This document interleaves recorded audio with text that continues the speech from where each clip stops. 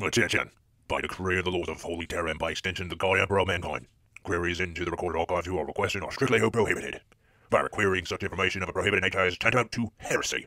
As an act to such, it is an account the God Emperor is a decree and edict. You are thusly a heretic.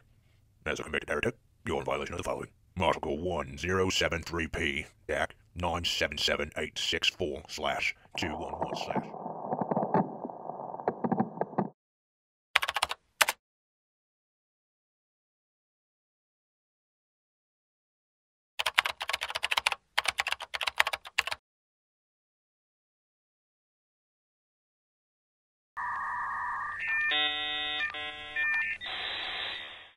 So, no shit, there we were, in the middle of the warp, too low on fuel to even consider stopping, when we realized that our captive ghost-summoning insectoid Xenos Psyker was actually a ghost-summoning insectoid Xenos demon host.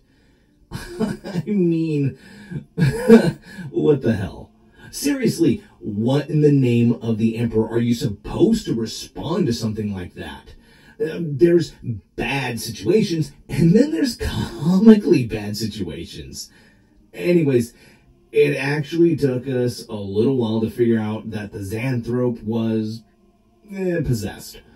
And none of the techies knew much about demons. And of the three of them, only Jim had been on the Occurrence border during its maiden voyage as an Inquisitional vessel, and he hadn't actually encountered the demon that had eventually possessed the Cogitan. So the three of them gawked at the Xanthrope's miniature smoky wings for a while, debated whether it was something that could be ignored, and eventually calmed the rest of us and asked if we had any ideas what was going on. According to the Guardsmen fighting alongside Sarge, his swears were so vitriolic that they actually turned into little insectoid creatures as they left his mouth, and had to be swatted out of the air as they tried to bite people. Given how warpy his section of the line had gotten by that point, none of us was questioning this. Doc burst into hysterical laughter when he heard. This caused a little bit of concern among the medical staff, especially the two nurses who'd seen him melting people with Tyranid biotoxin. Sister Valerie carefully relieved him of his scalpel, dosed him with something relaxing but not incapacitating, and took over Gravis watch while he giggled his way down to the cells to see the wings for himself. After a brief period of mindless panic, Nubby denied all responsibility of what had happened, and then had to explain to those of us who hadn't been there what exactly wasn't his fault. Twitch just screamed, "I told you it was demons!" into his comm bead until Tink muted him. Over the course of the next few hours, everything that had been happening started making sense. There were some initial confusion about how it was all possible, since the xenologist adept kept telling us absolutely could not possess Tyranids. He gave us a big lecture on how the hive mind worked and trotted out the old line that Nids not having minds or souls, though anyone who's seen a demon engine stomping around the battlefield could tell you neither of those things are strictly required. Anyways, the man was obviously full of shit. I mean, we could all see the wings, just sitting there being all smoky and sinister, if a bit on the tiny side. Can't really argue with that. So whether it was a matter of a dozen unimaginable coincidences coming together to make the impossible possible, or if it was the Emperor just deciding to screw with us, we had the first known case of possessed Tyranid sitting in the cells. We hoped that Oak's research buddy would be happy with it because we weren't going to go back to get another one. Where the demon had come from was a little bit more clear. See, back during the first trip on the Occurrence board, we'd come down to the Psyker containment cells and found them occupied by 5 child Psykers in stasis and a half-pint demon host who wasn't. After we looted the crucial parts of the machinery restraining the demon host, as well as the 5 non-possessed children, the thing had chased us across the ship. It had looked like the kid with massive wings made of smoke, curly horns, glowing eyes. Well, at least until we shot his host's body to pieces, then it ran off to get a new one. The demon came back a little later as a Narlock with the same wings and such, and had then gotten tangled up in a fight with a gigantic demonic servitor titan thing that the tech priest acting as the ship's captain had been constructing for whatever insane reason. That had ended with the Narlock being incorporated into the Scifi Titan and demon taking over the Cogitan. It took some doing, but we eventually destroyed the Scifi Narlo Titan, pitched the Cogitan into the bridge lift shaft, and cranked the gravity up as high as it would go. That done for the Cogitan, and between reducing its host to a greasy crater and our subsequent exit from the warp, we'd assumed that we'd seen the last of the smoke-winged demon as well. The fact that the Cogitan's crater could never be repaired, even by replacing entire sections of the floor and wall, and the way it screamed at people in binary, probably should have tipped us off. So we dismissed the glowing, screaming crater as just another Accordance border thing. Trust me, it doesn't sound stupid after you've been on the ship for a while, and got on with our lives. It didn't come to our attention again until after we began refurbishing the cells in preparation for the Xanthrope, and had discovered that there was some sort of demonic portal linking the cell that held the demon host first to the crater. Once again, we dismissed it as just another phenomenon, and pretty much forgot about it. In retrospect, even without the demonic involvement, it should have occurred to us that having some sort of warp portal inside of all the psi shielding and warp presence shrouding was a very bad thing. Not being demonologists, we had no idea whether the demon had been lurking in the cell or the crater all this time, or if it actually had returned to the warp via the places it had tainted.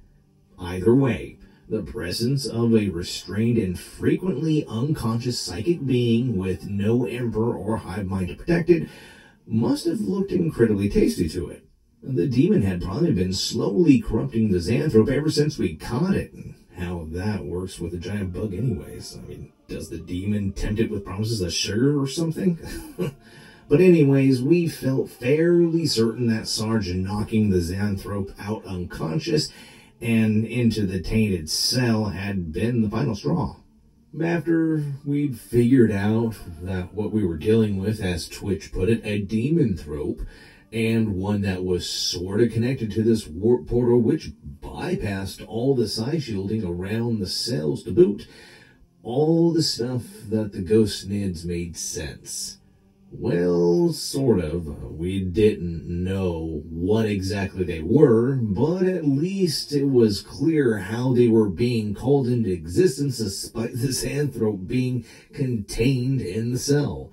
None of us were experts on imprisoning demon hosts, but we were pretty sure it took a bit more than a few psi suppressors and a stasis field to do the job properly. Of course, knowing that you're doing something wrong isn't the same as knowing how to do it right. The Inquisition had always operated under the assumption that demon lore was a very need-to-know subject, and in the Inquisition's opinion, a bunch of dumb grunts most certainly did not need to know. And mind you, until this shit show, we'd agreed with that assessment. But none of us had ever imagined that we'd wind up trying to prevent a demonically possessed psychic bug from summoning tides of ethereal Tyranids, or at least not without just killing the damn thing and calling it a day. Anyways, the point is that our team's combined knowledge of demon binding, or whatever you call it, consisted of a suspicion that it probably involved a bunch of runic circles, holy icons, and sinister-looking chains that weren't actually connected to anything load-bearing. The key words there were suspicion and probably, by the way. So lacking even the slightest idea of how to handle the demon directly, we decided to hope like hell that dealing with the source of the problem would somehow fix everything. All of our highly developed problem-solving skills were focused on the demonically tainted cell, and a complex plan of action was formed. Which is to say that we set up a blast shield and tossed a half-dozen jetpacks into it. Of course, the just blow at the demonic portal plan didn't work. But you know, it might have, and it would have been really silly not to check. So after establishing that all we'd managed to do was severely damage the shrine surrounding the Cogitans crater and scare the shit out of a bunch of tech acolytes working on the bridge lift, we moved to our next low-effort solution. We took one of the 3 spare pieces of psi shielding, crammed it into the doorway of the tainted cell, and slapped a few dozen prayer seals on it. When that didn't work, we added the 2 other pieces of shielding, and then when that didn't work, we finally allowed Fumbles to take a look. That was a nervous 10 minutes, let me tell you. Despite our very well-founded concerns, letting the accident-prone psyker poke at the demonic warp portal worked out fine. Mostly because the psi suppressors kept him from doing anything when he eventually spazzed out. Afterwards, after Fumble had woken him up and Twitch had stopped adjuring him and throwing holy water around, the psyker blurrily reported that nothing we were doing was actually having any effect on the flow of demonic energy between the tainted cells and the demonthrope. However, he was reasonably sure that increasing the distance between the two would at least reduce the flow a bit. Since moving the warp portal wasn't an option, the only way to accomplish this was by moving the demonthrope, plus the various pieces of technology which kept it from killing us all. The task of figuring out how to more or less relocate in the entirety of the cells fell to Tink, who immediately declared it to be impossible. This, however, did not stop him from calling the Council of Nerds, including old Bill and Hannah, to figure out exactly how impossible it was, though. Tink and his little think tank quickly established that the only system in the cell that could be easily moved was the psi suppressors. This was primarily because they'd stopped bothering to bolt the suppressors back down between maintenance cycles, so they were just all taped on the floors and walls. On the other hand, the psi shielding and warp presence shroud, which Fumbles said were hiding in the demonthrope's location from the ghostnids, were pretty much built into the structure of the cells. Just removing them would require days of cutting, during which the ghostnid would probably swarm the cells. Finally, the stasis unit restraining the demonthrope was not designed to be moved. Jostling the focusing array could cause problems ranging from flickers to spontaneous bisection of anything inside the stasis field, and the power efficiency hadn't even been considered in its design, so running it off a battery was gonna be tricky. The first problem to be solved was the stasis field. Tink and Theo realized they didn't have to fix everything wrong with the demonthrope stasis unit, since they had a much better one sitting nearly finished just a few rooms away. Their decision to repurpose Gravis' stasis unit almost got the two of them stabbed by an enraged medic. But luckily they were able to propose a solution for keeping Gravis alive as well. Tink explained, from behind an overturned table, that there was no reason that the nearly dead Space Marine couldn't just be thrown into the demonthrope's stasis unit after the bug had been relocated. Doc had not been too happy leaving his patient, even in stasis, next to a demonically tainted hole in reality, but eventually agreed to allow Tink to flee the medbay. The psi shielding and the shroud were much trickier problems, and a fair bit of time was spent lamenting that the whole mess at the station had ruined our original plans to requisition enough material to completely rebuild the cells. After a few hours of trying to figure out how to pull everything out and set it back up before the tide of ghost nids killed everyone, the ludicrous proposal of cutting a massive hole through the ship and moving the cells, minus the warpy bit, as one big old thingy was put forward. Luckily, old Bill saved us all from that retarded plan when he decided to take a second look at the list of parts that needed to move. Consummate scrounger that he was, old Bill could typically suggest 5 different alternatives to any missing critical part, and he was better than a savant when it came to keeping track of what had been used where and whether it would be missed. His abilities had let him down a little bit when it came to highly specialized systems in the cells, but they came to our rescue in a big way when he asked whether a Sci Shield panel was anything like a Sci Focusing panel. After some debate, Tink pointed out that it was all moot, since there weren't any Sci Focusing panels in our inventory. Old Bill asked whether anyone thought our headless astropath still needed the ones lining his sanctum. One quick check of the dried brain splattered sanctum later, it was established that the panels which focused incoming astropathic message on the chair in the middle of the sanctum could indeed be repurposed as shields. Theo, who would become the resident expert on anything underlying theory of most of the systems in the cells, claimed that it was just a matter of tweaking the machinery that aligned the crystal matrix in each panel, and began estimating how long it would take to move them all to the bay that had been picked as being the new cells.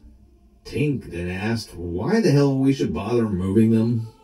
The decision to just repurpose the Occurrence Borders Bridge adjacent to Astropathic Sanctum as a demon throat holding area was reached quickly by Tink and his fellow nerds. It took a little bit more time and a lot more shouting for Sarge, the captain, and the navigator, whose sanctum was right next door, to come around, and at that time was used to tackle the final problem, the Warp Presence Shroud. The Shroud was the device which hid the warp presence of anyone inside from those outside. Such devices were typically used to hide vulnerable psychers from hungry demons during warp travels, but they were also great for hiding from other psychers. Since the Occurrence Border had been smuggling child psychers, a practice which the Inquisition sort of frowns upon, the cells had a very good shroud. Though it hadn't done jack to hide the Xanthrope from the demon that had been lurking inside its radius. Anyways, this well-made shroud consisted of a fair-sized pile of arcane machinery which was unfortunately hooked up to some projector matrix embedded in the Psi shielding. Once again, it seemed like days of disassembling while fighting off ghost nids onslaughts would be needed, but Theo had a better idea.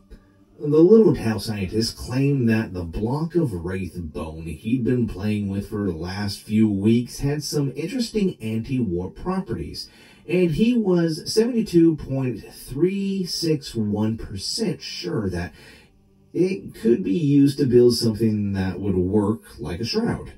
It was a mark of everyone's exhaustion that the annoying little Xenos idea was accepted without argument. So, roughly 26 sleepless hours after our discovery of the Xanthrope's wings, we designed a new cell to contain it. 30 hours of hard work and heroic ghost nid killings after that, the new cell was complete, and all that was left to do was transport the barely restrained Xenos demon host through a ship filled with the ravenous insectoid warp ghost it called into existence. When Tink said everything was ready, all of us plus Theo and Gravis' mobile medical monstrosity gathered in the cells. During the prior few days, we'd managed to hold off ghost nids and keep the Space Marine alive despite the steady increase in the Demon Throat's power over the ship and the irreparable failure of one of the Psi suppressors. During the little free time we'd had, a route had been plotted from the cells up through the lower decks of the bridge lift and finally to the sanctum. The corridors were cleared of impediments. All the armsmen that could be spared from the main lines were stationed at checkpoints along the route, and the new stasis unit had been mounted on a motorized cargo pallet. When the last of the preparations were finished, Sarge alerted the captain, who sent out a ship-wide warning that we got ready for the most heroic prisoner transfer of our lives. The first step to transfer was moving the Demonthrope from its old stasis unit to the new mobile one. There's probably a whole chapter on this sort of thing in whatever the Inquisitional equivalent to uplifting primer is. You're probably supposed to use all sorts of seals, powerful psychers, and some of that special Tyranid tranquilizer the Scythes had. We made do with a few ropes, a ramp made out of a wall panel that no one would miss, and a cargo net. Tink lined up his long-distance manipulation tool, see poking stick, on the stasis unit's off button, then jabbed it and dove for cover. As the stasis field vanished, a pair of deep red spots appeared on the Demonthrope's metal-covered face, and its stubby little smoky wings suddenly expanded to their full meter in length. A horrible soundless screech echoed through the cells. Thousands of insects began pouring out of every crack and crevice, and a corona of black-edged green lightning formed around the Demonthrope. Then the Gargonet yanked it off its grab plates and dragged it face down onto the corrugated metal ramp. The Demonthrope flailed around for a little, but didn't have enough strength to offset the manly and womanly muscles of 4 guardsmen. We dragged it, screeching and kicking up sparks, into the waiting stasis unit, and Theo turned on the field. The insects around the room vanished in little puffs of black and green smoke, but a faint echo of the psychic screeching lingered. Man, the spots where the Demonthrope's expanded wings met the edge of the stasis field smoked in an ominous way. Sarge decided that this shit was too eldritch for his liking and yelled at Tink, Theo, and Doc to move their asses. Doc was in a bit of a panic on the account of how insects had been crawling out of Grams's torso wound during the Demonthrope's transfer, and the fact that every life support system hooked up to the Marine was screaming for attention. He dithered around, trying to figure out what to treat first, until Sarge resolved the thing by hefting Grafs off his life support bed. Doc tried and failed to keep everything connected as the torso-fied Space Marine was hauled across the room, then just gave up and helped Sarge. Gravis started to spasm and spurt all sorts of disgusting fluids as he was pushed into the bubble of null G in the middle of the stasis unit, prompting Doc to, in a panic, hit the on button a little too early. He apologized profusely as he bandaged Sarge's slightly shorter finger and sprayed disinfectant on everything Gravis had dribbled on. While Gravis was moved, Tink and Theo ran around directing us and their drones in the process of moving the psi suppressors. Extensions were spliced into the power cords of each of the hacked-together Tau Imperial hybrid devices, and a jumbled circle of arcane machinery was formed around the Demonthrope stasis panel. Then, piece by piece, each of the psi suppressors was fastened to the pallet, until it bristled with various engines, antennas, crystals, and less identifiable pieces of tech. When the suppressors were fastened down and connected to the large battery array mounted on the front of the pallet, and Gravis was safe-ish in the Demonthrope's old stasis unit, we were pretty sure that his expression of pain and horror wasn't anything to worry about. We readied our weapons and got ready for the hard part. Sarge sent the final warning to the captain and counted down. As Sarge reached 0, Spot 2.0 opened the outer door to the cells, and all across the ship, the Tyranid warp ghosts paused in their pursuit of repositioning armsmen, turned to focus on us, and solidified. We came out of the cells at a dead sprint. Or at least those of us that were on foot did. Theo was perched on a semi-clear spot on the pallet behind the demon throat, gibbering in his drones and Tau speak, and doing his best to keep everything from spontaneously exploding. Tink had a similar spot on the battery pack and was splitting his attention between steering the pallet and scouting ahead with Spot. Twitch and Sarge were on point, pulling ahead and covering each corner of the doorway. Amy and Doc were keeping an eye on our flanks from the middle of the group. Finally, Nubby was squeezed into a crevice at the back of the pallet, where he was simultaneously able to cover our rear and avoid doing any running. To our immense relief, we had made it to the end of the corridor without the demon throat doing anything warpy or a swarm of ghost nids just appearing around us. Tink and Theo had said that leaving the cells wouldn't suddenly grant the demon throat more power, but the rest of us hadn't been so sure. Anyways, after the first straightaway, we began winding through the area around the cells in a manner that could be best described as drunken. Despite all appearances, though, it really was the fastest route available. Due to the chaotic nature of the occurrence border, the size of the pallet, and the amount of the ship occupied by the ghost nids, the path we'd mapped to the sanctum was anything but direct. The first leg involved winding path around the cells area, which took us dangerously close to the ghost nids territory before depositing us at one of the few major tilt corridors still under our control. We ran as fast as we could through the connecting corridors, across recently cleared storage bays, and up to the occasional microlift, ignoring the various minor phenomena, maddening whispers, and occasional unclear technical hazards. Our progress was surprisingly good, possibly because we were lent extra motivation with what sounded like every ghost nid on the ship baying for our blood, but it wasn't enough to keep us entirely out of the swarm. The first pack of ghost nids crawled its way out of an oversized air vent as we exited a short-in bay lift. Luckily, that first part hadn't included any ghost termagants or higher forms. It was just a bunch of homagants and rippers, though they were significantly more solid than we encountered during the previous weeks. Solidity aside, we knew how to deal with a bunch of melee hostiles coming up a coverless corridor. Nubby began picking off the lead bugs with his pulse rifle, while Twitch dug through his detonators, and the rest of us kept moving. As the bulk of the pack passed a pair of yellow X marks on the corridor walls behind us, Twitch found the right detonator and set off two of the frag mines he lined in the corridor with. Doc and Amy paused for a second to help Nubby mop up the stragglers, and then everyone returned to their positions, and our flight continued without the pallet ever losing any speed.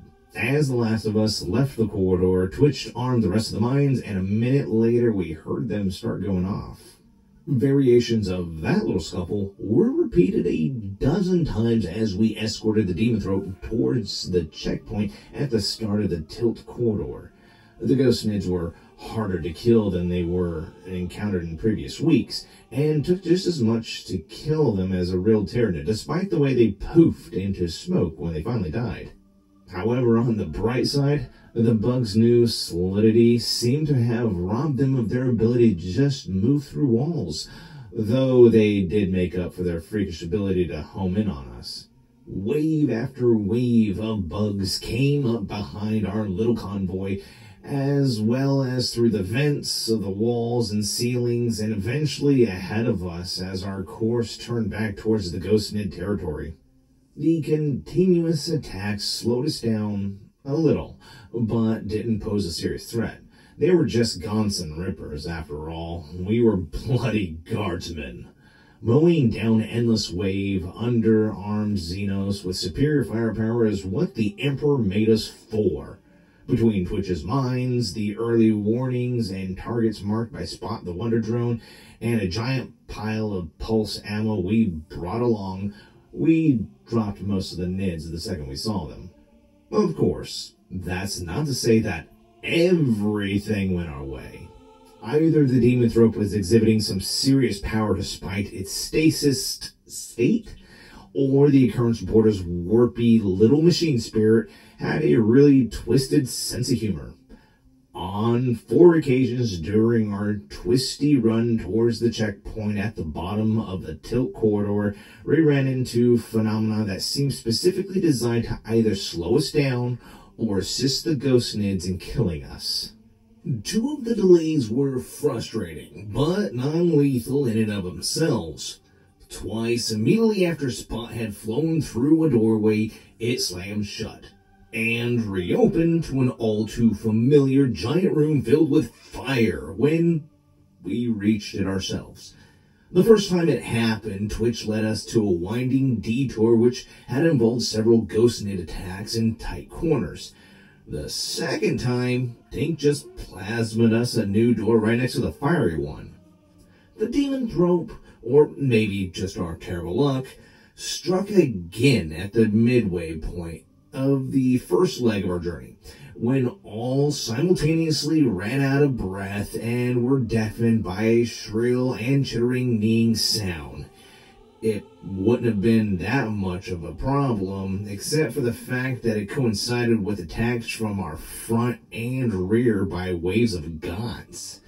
The sudden slowdown and inability to communicate might have been lethal for our exposed pointmen if the rest of us hadn't been on our toes.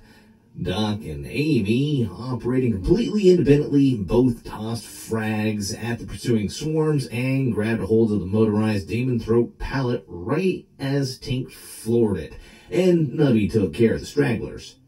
They arrived just a little too late to prevent the frontal attack from reaching Sarge and Twitch, but Sarge was a big boy who could handle a few scrapes and scratches, and Twitch just hid behind the beefy non-com until relief arrived. The final serious phenomena occurred only 2 rooms from the checkpoint, and very nearly got us all killed. We were crossing a storage bay that apparently held tanks of drinking water, headlight fluid, pressurized liquid, chlorine, and toothpaste, when a pack of ghost nids clawed a hole through a door on Amy's flank.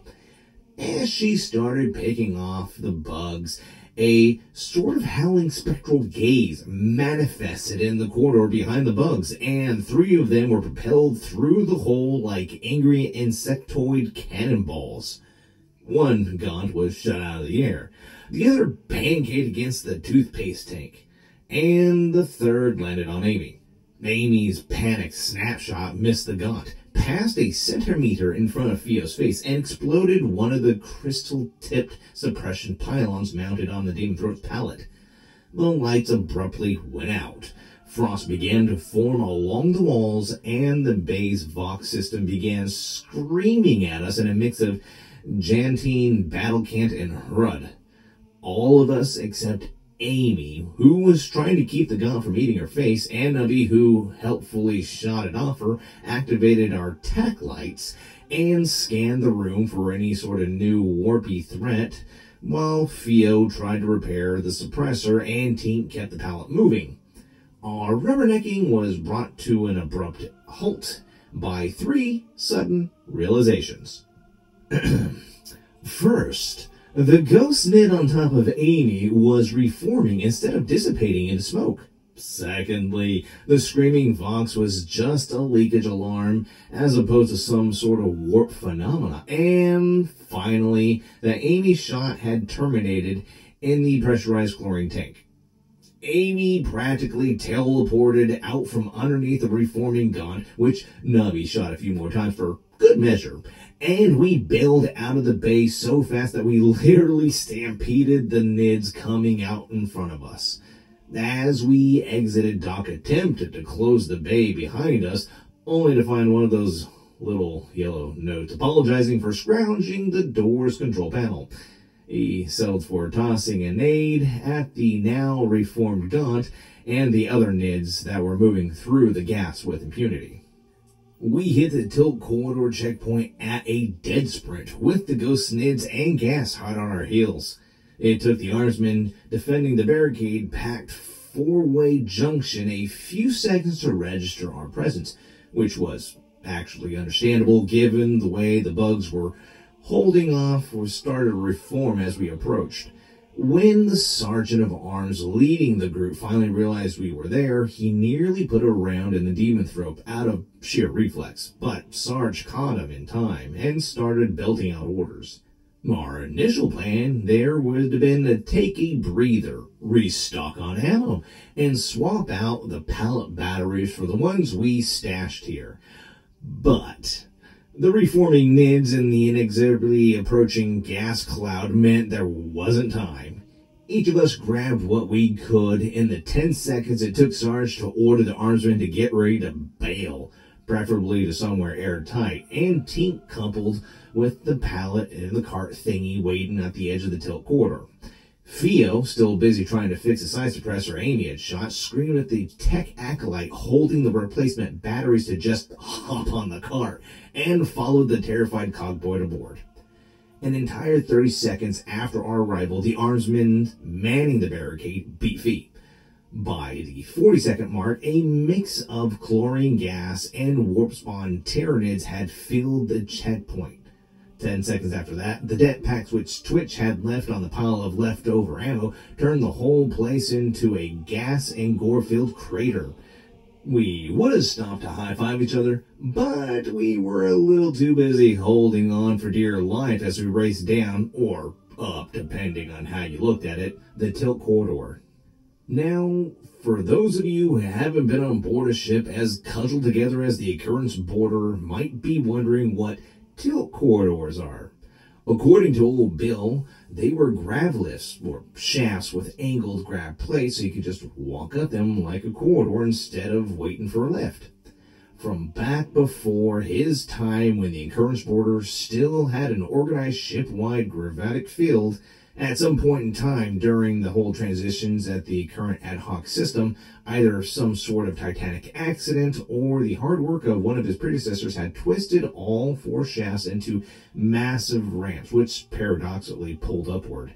The end result was that inside the tilt corridor going up ship, as we wanted to, was downhill, and pretty steep downhill at that.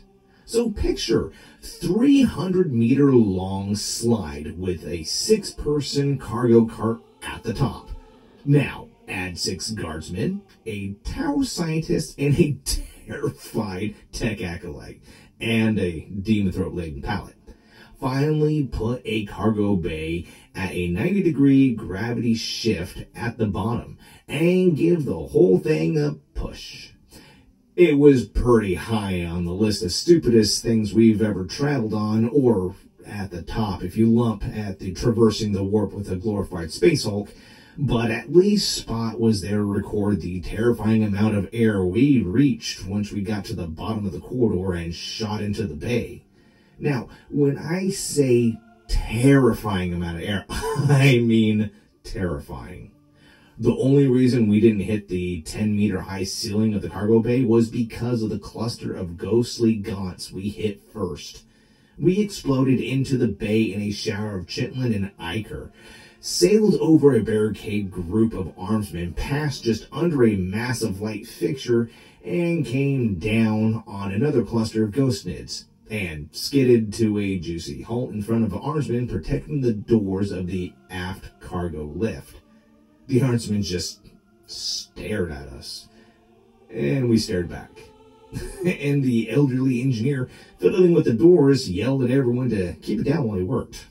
Being uncomfortably aware of the way the Tyranid goo we landed in was reforming, we didn't waste any time sitting around oogling at the fact that we were still alive. The cargo cart was ditched, and we squeezed past the armsmen to the tilt door, where the white-haired engineer informed us that it wasn't quite ready yet. Sarge drew a breath and got ready to scream at the geezer about our impending death, the claws of the swarm of reanimating warp bugs, but then deflated when Tink, who knew the engineer, quietly explained that it would only result in a lecture about young people and their myriad feelings.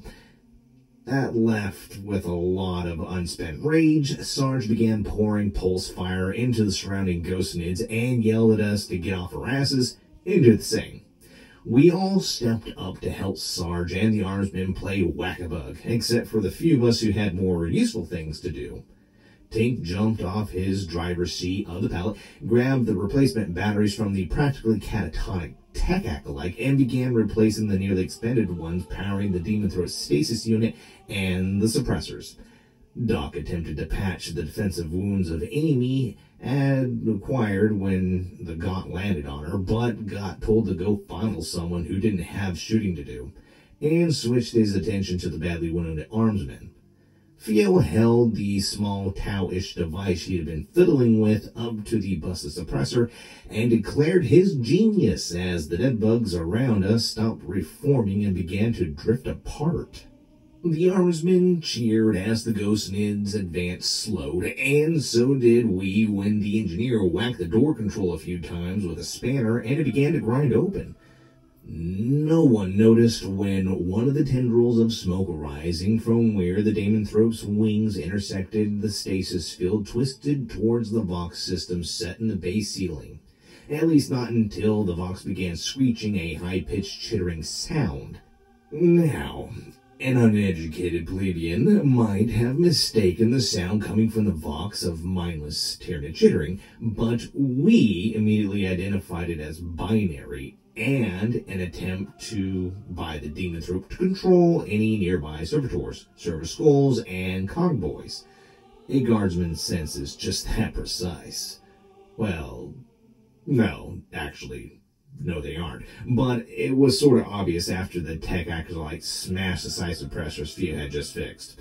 As usual, Twitch was the first to respond, even if he wasn't actually operating under the assumption that the Mechanicus had been allied with the Demonoid and possibly the Orcs all along, and this was just the first stage of their uprising against the divine light of the Emperor. Luckily, we sorted that out for him before he ran into Jim or Hannah again.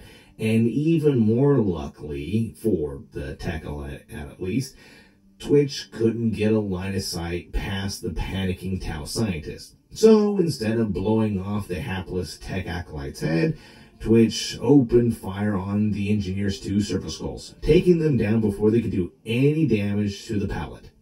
The engineer responded by throwing his spanner at Twitch, but it only bounced off his helmet, and the man apologized later, so there was no hard feelings.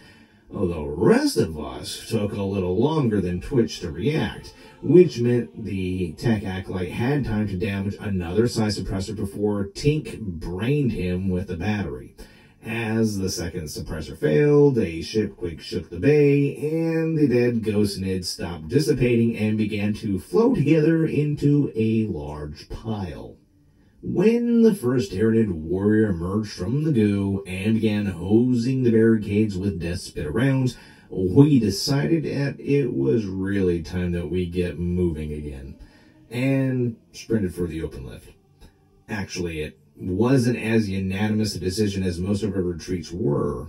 Doc had become rather fixated on the armsmen he was treating, and wound up dragging the partially disemboweled man along with us into the lift. Also, as we ran by the half-conscious acolyte, Twitch raised the possibility of continued demothropic possession and lift sabotage, and suggested that blowing the cogsboy head off was, quote, the only way to be sure. Nubby ended the ethical debate before it started by kicking the tech acolyte into the floor hatch the engineer had opened as an escape route for himself and the armsmen. Judging by the crashes and bangs, the maintenance shaft went down about 3 to 4 levels. But the cogboy tended to be fairly sturdy, and he looked fine when we saw him again in a few weeks. Though, possibly that could have been some other tech acolyte who was terrified of us and had an impressive collection of ladder-rung-shaped dents. Once on board the lift, we shut the door and the deteriorating situation in the cargo bay, and began our slow ascent to the main cargo corridor. Our ride was accompanied by the sound of thousands of ghostnids clawing at the shaft doors, and this was made even worse by the mixture of cheery music and demonic screeches playing over the lift speakers. Those of us who weren't attempting to save arbitrarily acquired armsmen, repair the damaged suppressors, or calm the cogitator adept for a sitrep, scanned the shaft above us and tried to anticipate where the first breakthrough would occur. It was a very high-stress situation, especially after Sarge learned that the checkpoint at the top of the lift was under heavy attack, which is why several of us reflectively started shooting the walls when the lift suddenly stopped and the lights went out. There were a few seconds of wild panic, and then Tink and Theo got their wide-angle illuminators on their drones activated, and we realized a few things.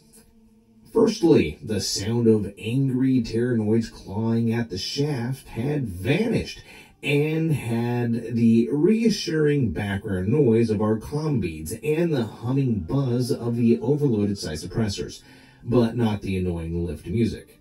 Secondly, the shaft walls were bleeding, and it was human blood instead of Tyranid ichor for a change. Also, the tormented-looking faces that occasionally pressed out of the gore, then faded again, didn't look insectoid either. Finally, and most worryingly to those of us that knew the occurrence borders of foibles, the level we stalled at didn't have a big cargo bay-sized door, just an ordinary-looking hatch. Oh, and Doc's armsman was dead, but that probably had more to do with the cantaloupe-sized hole in his gut than anything eldritch.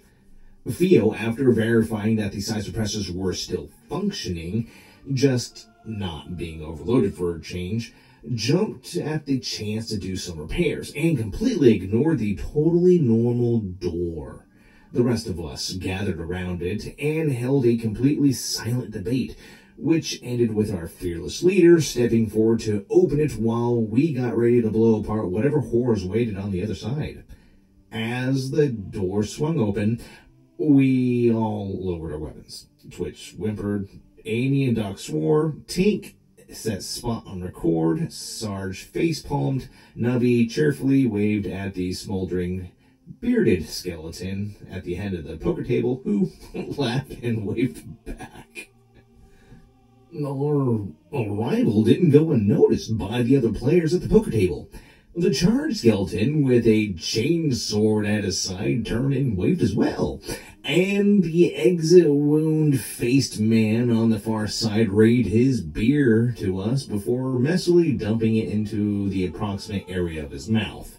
This caught the attention of the last man at the table, a massive, angry-looking fellow in scout armor, who looked surprisingly normal if you ignore the telephone pole-sized Tyranid talon lodged in his chest. He turned towards the door, knocking drinks and chips everywhere with his chest talon, then went wide-eyed as he saw us.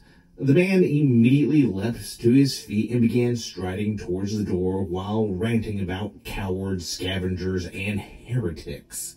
We automatically raised our weapons again, but before the ranting scout got much closer, the sword-bearing skeleton and the nearly headless guardsman shared an exasperated look, got up, and grabbed him by the elbows.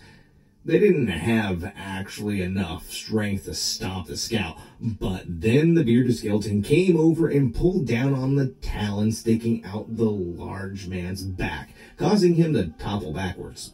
The scout marine was dragged back to the table, screaming at us the whole way, mostly about his sergeant, specifically how our incompetence had gotten him cut in half, the way we'd lost, stolen, or sold most of his gear and his legs, and how we'd finally left him alone and dying in a demonically tainted hole.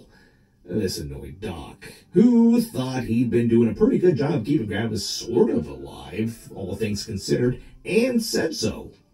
On the list of sane things to do, arguing with a dead scout marine is pretty close to the bottom, but that didn't stop Doc or Nubby and Tink, for that matter. All three of them started throwing excuses, explanations, and insults at the impelled scout, who expanded on his list of grievances to include being too cowardly or stupid to shoot down a flight, abandoning a shuttle full of his own battle brothers in a xeno-filled backwater, and getting him stuck in some shitty poker room for all eternity. Nubby responded by calling his Primarch fat. The bearded skeleton, who had been snickering at the exchange and Sarge's pained reaction to it, fell over laughing at the remark, and the argument petered out. Once he'd regained his breath, the skeleton apologized for the new guy's complete lack of perspective, and immediately went to congratulate us for finally doing something about Frank. Since he gestured towards the pallet when he said that, we assumed that he meant the demonthrope, and didn't ask why he named it. Sarge adopted his best poker face, thanked the skeleton for his praise, suggested that it's time to move again, and began to shut the door. The bearded skeleton held up a finger and suggested that we take the lift all the way up to level 39. Tink, ever the pedant, pointed out that the lift only went to level 26.5, which prompted yet another bout of knee-slapping laughter from the skeleton. Acting as if he'd said the most hilariously stupid thing ever heard, the bearded skeleton repeated Tink's statement to the three companions, two of which joined him laughing. After a few seconds, the faceless guardsman gurgled something which prompted the spoken skeleton to make a "get a load of this guy" gesture at him, and asked us if we minded. Without even thinking, Sarge responded with shrug, then flinched backwards as the headshot corpse suddenly appeared at the doorway and began to lean out the lift.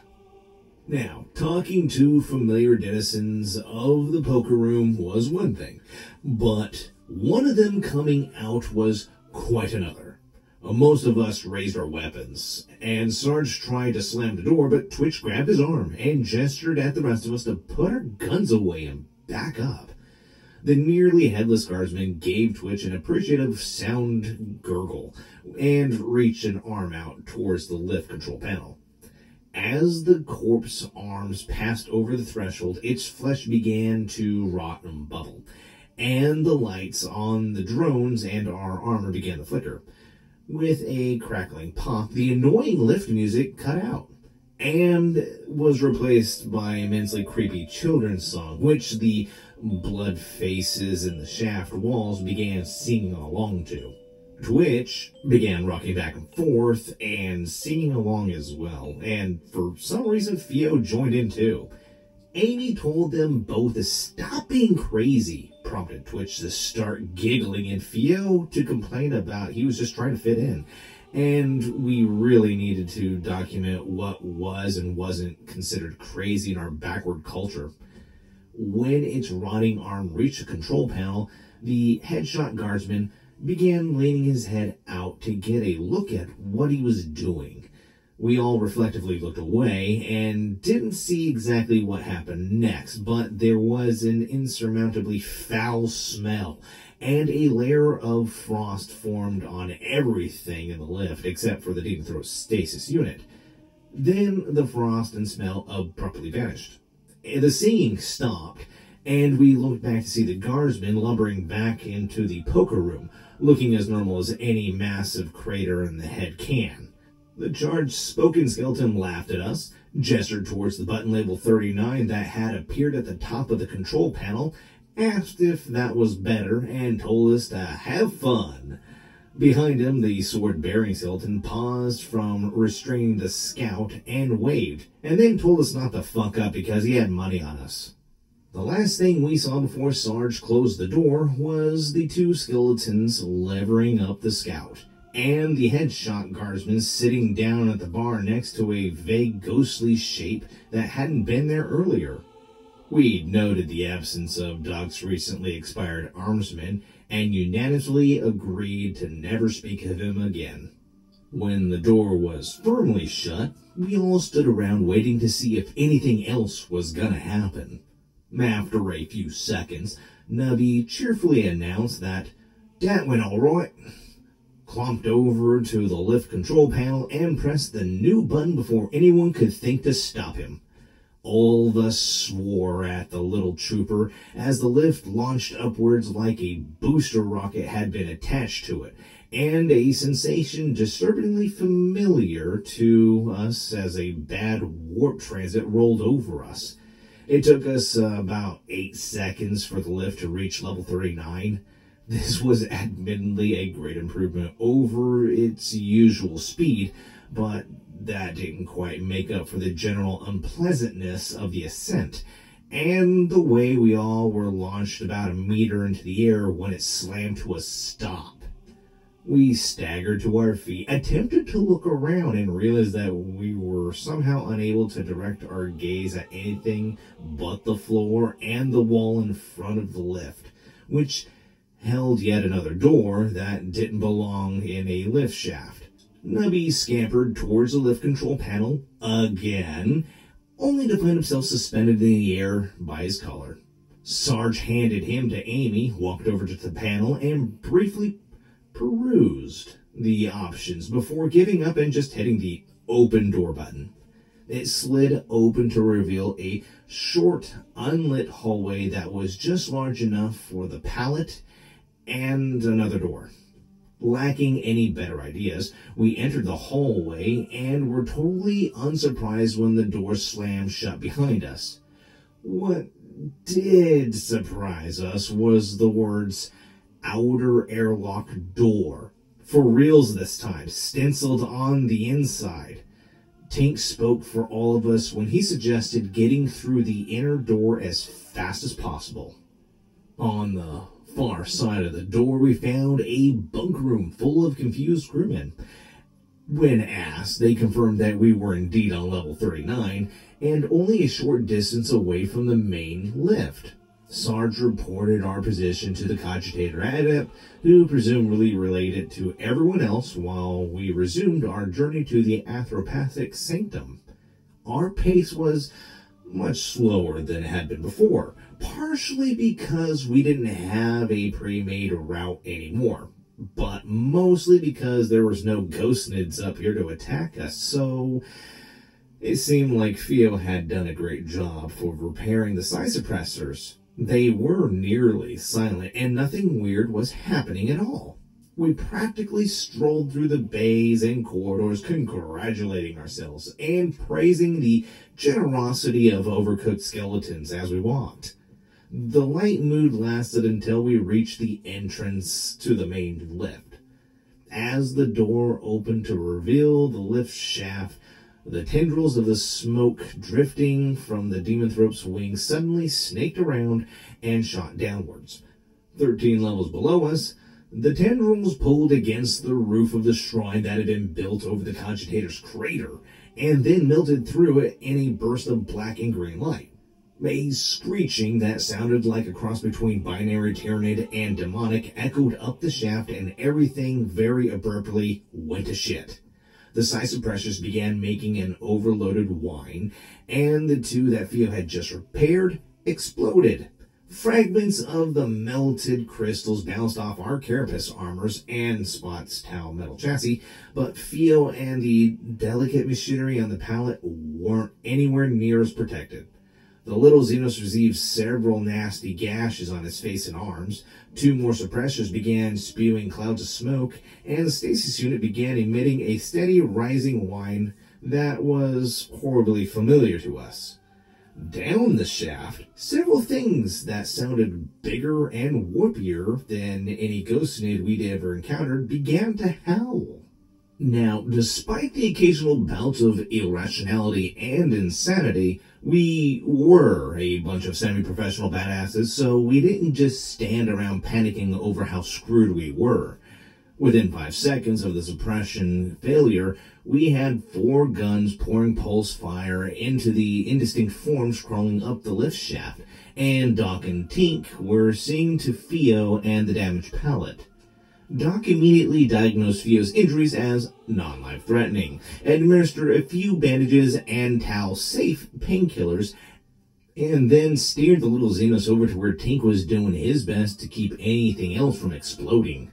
The top priority was the stasis unit, which was making the telltale sound of an imminent flicker.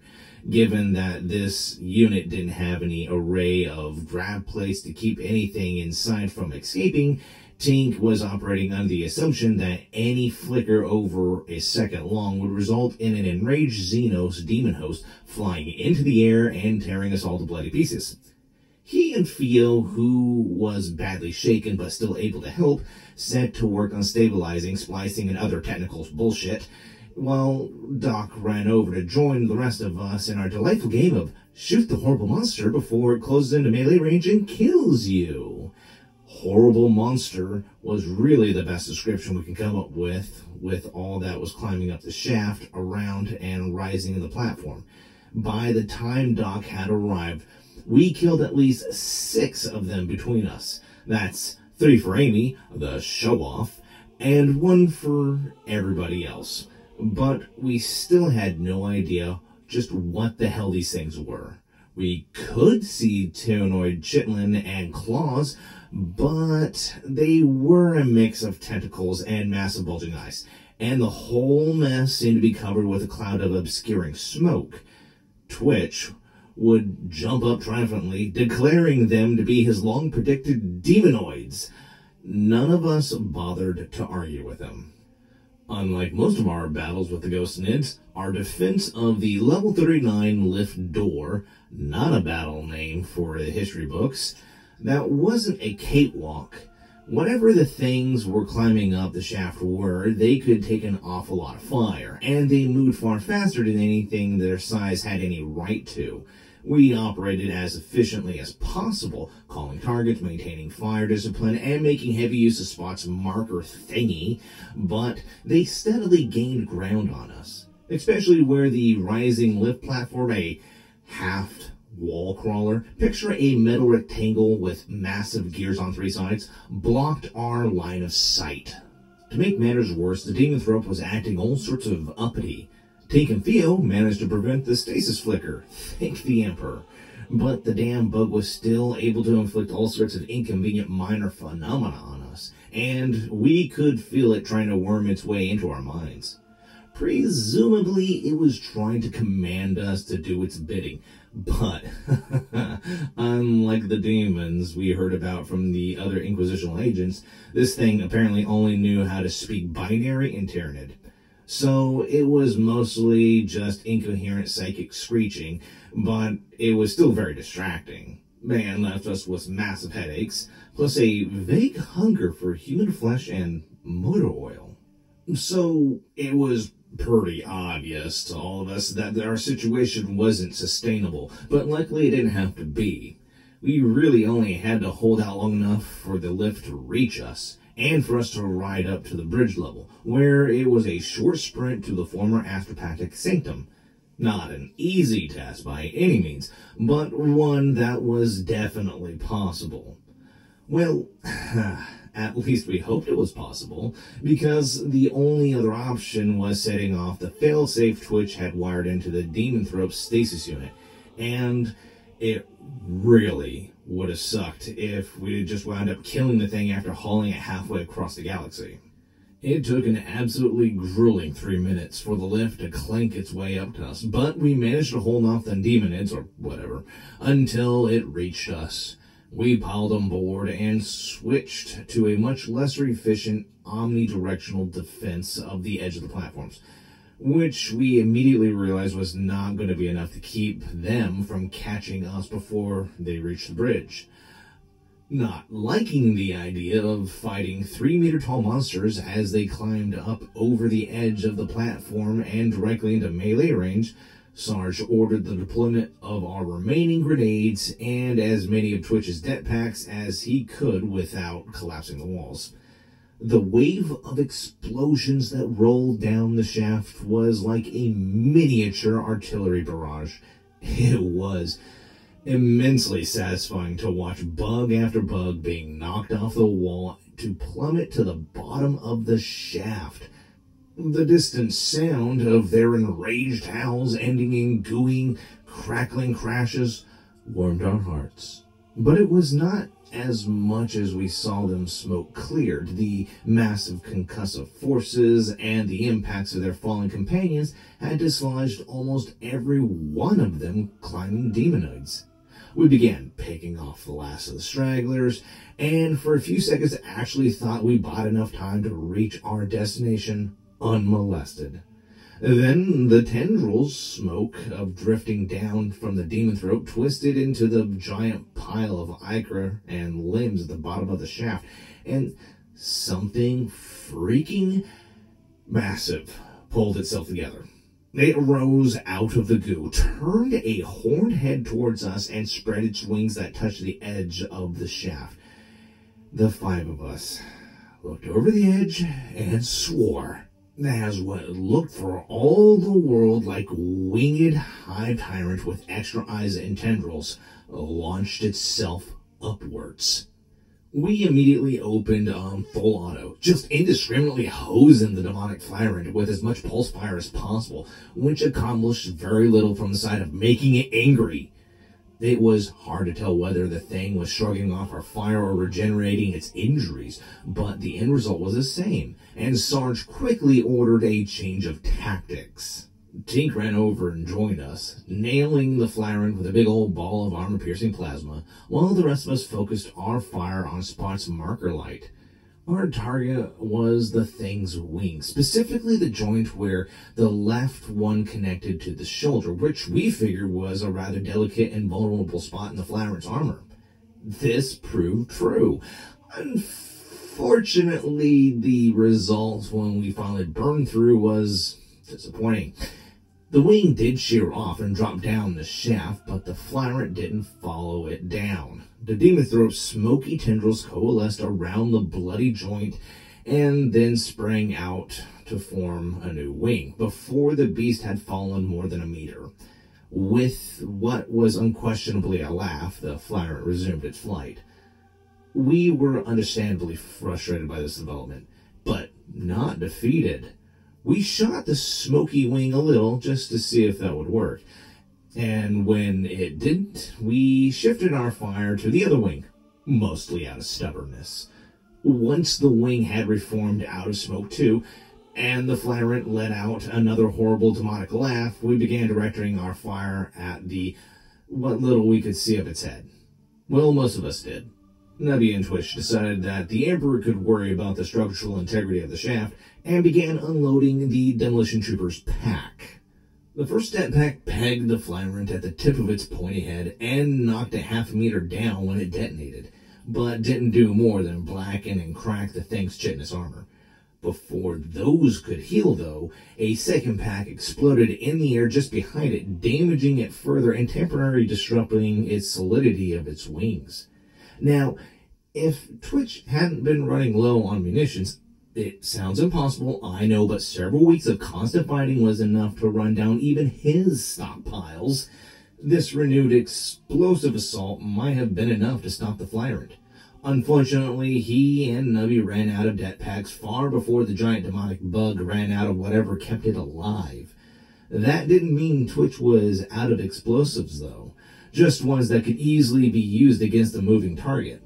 When the flyrant came through the ninth det pack explosion, looking as pissed as ever, he instructed Nubby to grab a few parts from Tink or Theo and began messing with the mixed assortment of mines he had left. Of course, the rest of us weren't just standing around while this went on. We kept putting fire into the flyrant's head and shoulders. We just had no idea if it was actually accomplishing anything. By our reckoning, we've done far more damage than it had taken to kill the non-demonic flyrant that bisected Sergeant Gravis, but even the gaping holes left by Tink's weapons seemed to be filling in almost as fast as we were inflicting on them. Nubby quickly acquired the parts Twitch wanted, and then ran around collecting everyone's leftover flash and smoke grenades. Mind you, he didn't bother asking any of us for them. The little klepto just sort of drifted by like a rancid breeze, and they were gone. Anyways, Everything, even vaguely explosive, was loaded into Twitch's pack. The makeshift detonator was rigged, and the improvised bomb was placed at the edge of the lift, where Tink threw a sizable wrench into the plan by refusing to attach it to Spot. So, right there, with all of us still firing our weapons on full auto, and the Flyrant closing in on us, Twitch and Tink started screaming at each other like a pair of 5-year-olds. Twitch said his bomb had to be set off right up against the Flyrant's slightly less armored underside, and Tink was equally adamant that Spot 2.0 wouldn't be sent off to the same explosive death as the original Spot. It was one of those philosophical thingies, you know, an unstoppable madman and an unmovable idiot or something like that. And there was no time for this kind of bullshit. Realizing that trying to argue with either of them was a waste of seconds we didn't have, Sarge just grabbed the bomb bag and announced his intentions to bounce it off the wall below us, and told Twitch to start the countdown. This was, of course, a terrible idea. Bags of explosives with jerry-rigged detonators are as well known for their bouncing capabilities is like the same way Ogrins are known for their rapier wit. But Sarge had already hefted the bag and he was lost, so we just kind of went with it. As Twitch counted down, Doc and Amy each grabbed one of Sarge's legs so he can lean over the edge. Tink hastily recalled Spot to a safe distance, and Nubby helpfully reminded everyone how much this would suck if Sarge missed.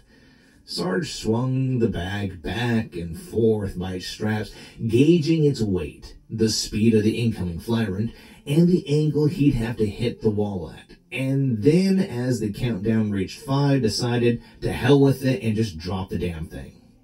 The bomb bag did not sail through the air, or tumble through space, or anything else poetic sounding. It just dropped straight down the shaft like a pack full of explosives, passing bare centimeters from the Flyrant's face, and jerked to a halt as one of the straps caught the demonic horns of the bug instead of its usual head spikes. I like to imagine it stared at the bag cross-eyed for a second as it swung there, beeping. Despite the bomb bag not being positioned in what Twitch had deemed the sweet spot, the explosion had laminated the Flyrant across 3 of the shaft walls. It was highly satisfying results, and we would have paused a second to congratulate ourselves, except for the fact the entire shaft was making ominous creaking noises, and the thick layer of ichor and chunky bits was writhing and bubbling. Within seconds, the whole mass erupted into those hand-sized bugs that the Demonthrope liked to summon from time to time, and the last portion of our trip up the lift was spent frantically shooting and stomping the onrushing swarm. It wasn't as serious a threat as anything else the Demonthrope had thrown up at us, but that final attack was enough to keep us busy until we reached the top of the shaft, and lent us some sort of motivation to keep moving after we reached the bridge. We sprinted through the Occurrence Borders Bridge with a ravenous tide of insects behind us, and hundreds more crawling out of every niche and shadow in the room.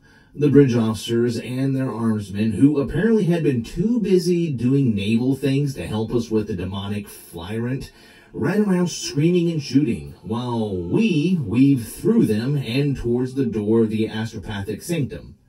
Perhaps sensing that it was running out of time, the Demonthrope began emitting a constant stream of inconveniencing phenomena. We skidded across a patch of ice. We were buffeted by a blast of wind, suffered dozens of painful electrical shocks, and endured the most god-awful psychic racket until we reached the door Jim was holding open for us. The astropathic sanctum was a hemispherical room with a massive chair covered with wires and gross-looking stains in the middle. The floor was covered with taped-down wires, markings indicating where suppressors should be installed, and a small pile of furniture and clothing that probably belonged to the former astropath. As we entered the room, Jim slammed the door behind us. Fumbles jumped out of the chair, and Tink brought the pallet to a skidding stop. The three techies hastily swapped out the cords powering the stasis unit, and then all of us lifted the heavy piece of machinery off the pallet. With a quick heave, the demonthrope holding stasis unit was deposited on the ex-astropath's chair, where it sat at a very awkward-looking but surprisingly stable angle. As we did the heavy lifting, Theo ran around the back side of the chair where a disorganized pile of Imperial and Tau tech was sitting at the center of a network of cables which spread across the dome ceiling like ivy. The Tau scientists flipped a switch and let out a panic scream as nothing happened. Then Fumbles plugged in the cord one of us had kicked loose back in, and the horrible psychic pressure of the demonthrope's mind abruptly vanished. And that was the end of it. Right there. The bugs on the bridge disappeared in a puff of smoke. The majority of phenomena manifesting throughout the ship vanished, and all across the ship, the ghost nids lost both their focus and solidity and stopped reappearing after death. The captain, who had been pushed all the way back to the Geller Field generator room, launched an immediate counterattack, which we declined to participate on the account that the bridge lift was probably broken and we were too tired to handle 60 flight of stairs. We all just sat on the floor of the sanctum, utterly exhausted, watching Tink, Theo, Jim, and Fumbles argue about why the warp presence shroud Theo had built across his chunk of wraith bone was acting as a massive demon-only psi suppressor. They were very agitated about the whole thing, but the rest of us really just didn't care. As far as we were concerned, it just worked, which meant we won, which meant it was now time for a nap. We wound up camped at the demonthropic sanctum for a few days, just keeping an eye on the thing, but it stayed put and didn't do anything warpy, even when the non-techno-magical psi suppressors were deactivated for installation. The demonthrope was still creepy-looking, mind you, with the metal covering, face, glowing eyes, and smoking wings and all of that, but it wasn't creepy feeling anymore. When coupled with the fact that the Cogitator's crater no longer screamed at people, though it still couldn't be repaired, we took that as a clear sign that Theo's wraithbone thingy had done the trick, and the demon was being held in check. After our paranoia had abated, we descended into the ship to see how bad the damage looked.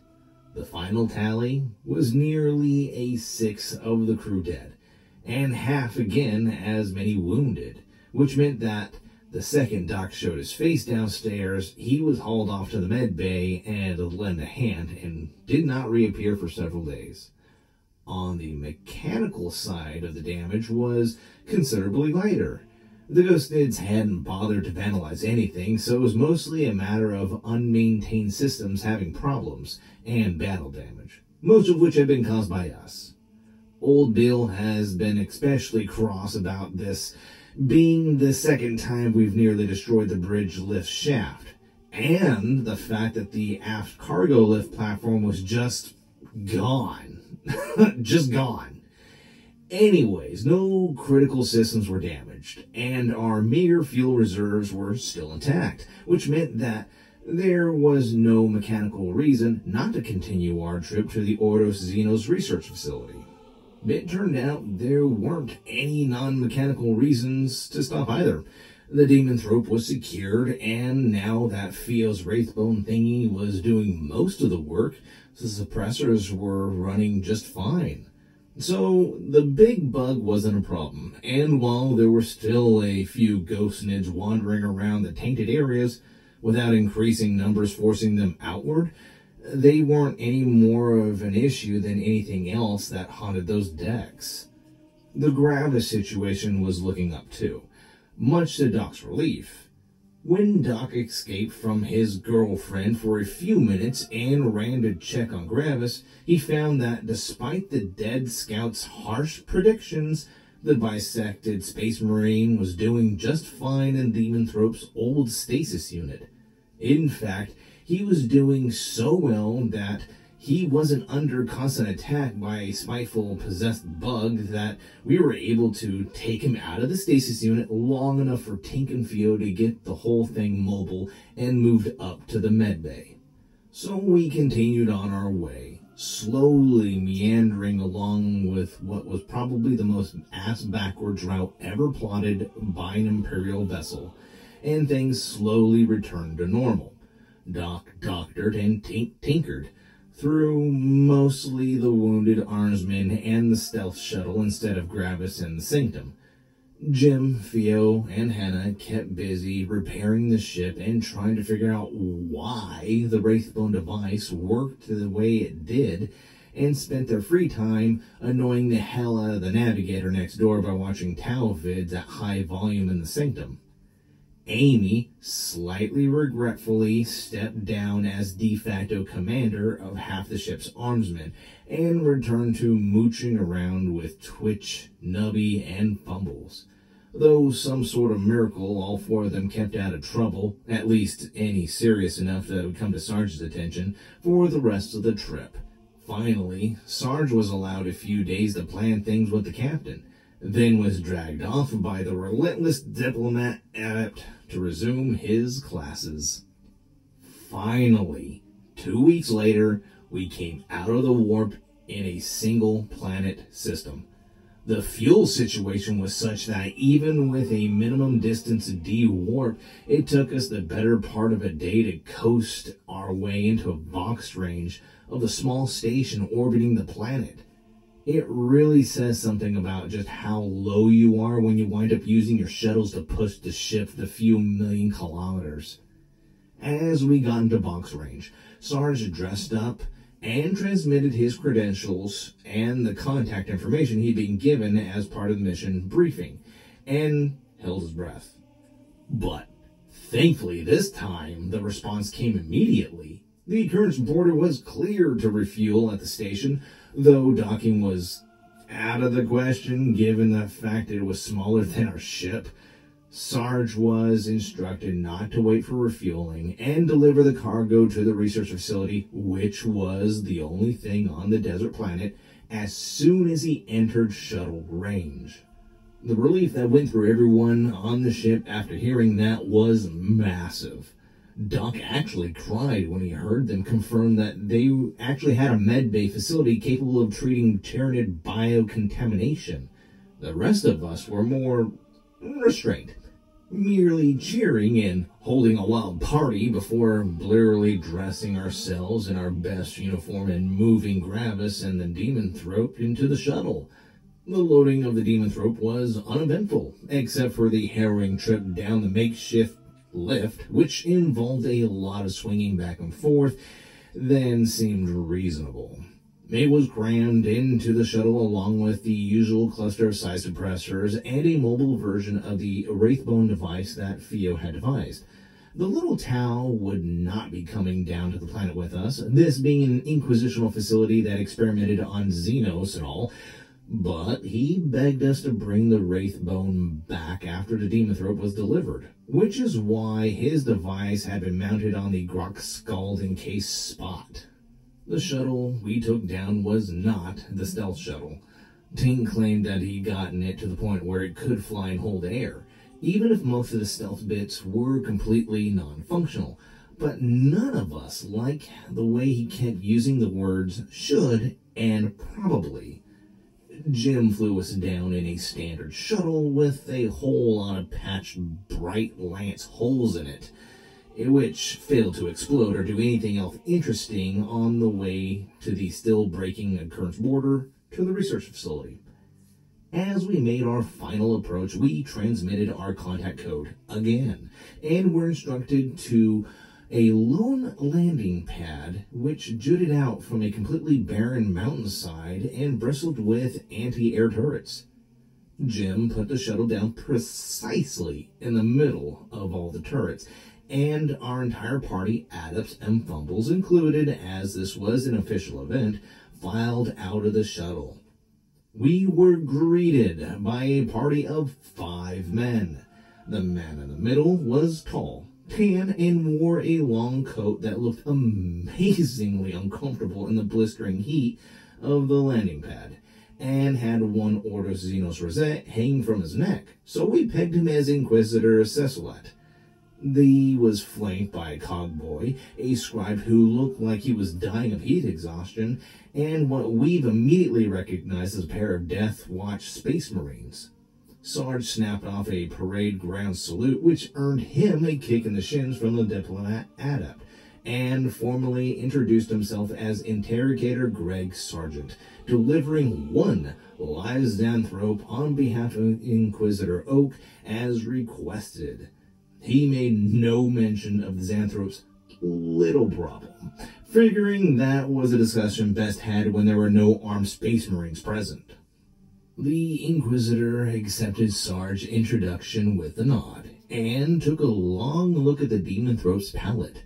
The web of cables hooked up to the Wraithbone devices obscured the wings from a courtesy examination, but the man's eye obviously lingered on the half-melted metal and the general tau-ish of pretty much every piece of tech on the pallet.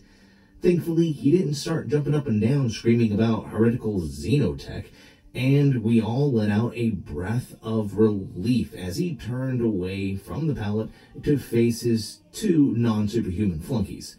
That relief abruptly evaporated as he ordered them to take the Xanthrope and store it in the live sample holding cells with the rest of the evidence. Before any of us had managed to absorb the implications of that last order, the Inquisitor turned back to Sarge and announced that he, his men, and his ship were all under arrest by the joint orders of the Ordos Hereticus and Ordos Xenos. Fumbles and Jim let out a little whimper, and Twitch and Nubby both immediately started going for their sidearms, but were paused as the Space Marines instantly raised their bolters. The rest of us stood there, slack-jawed, until Sarge managed to ask just what in the Emperor's name they were under arrest for. The Inquisitor's face went absolutely blank, and in a voice that seemed almost mechanical, but made Fumble shake like a leaf, he replied, "For what? Well, most recently disregarding an order to cease all operations and return to headquarters, the murder of 2 squads of Space Marine, the attack of an Imperial space station, and the transportation of Elysiano psychers for purposes of heretical experimentation. But the charge at the top of the list will most certainly be aiding and abetting the rogue Inquisitor colloquially known as Oak." Well, shit.